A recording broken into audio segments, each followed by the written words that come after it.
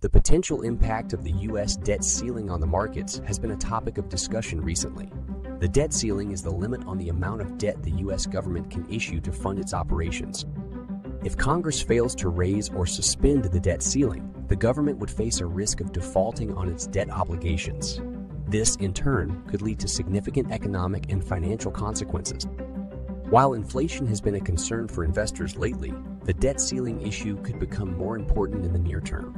Some market participants believe that the debt ceiling is a more pressing issue than inflation right now, as the potential impact of a default on U.S. Treasury bonds could be catastrophic for the global financial system.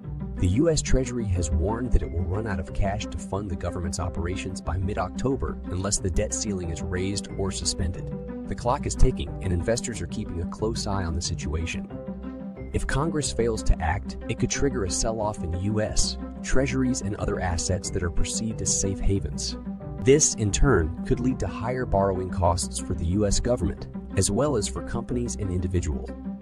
The potential ripple effects of a U.S. debt default are difficult to predict, but they could be far-reaching and long-lasting.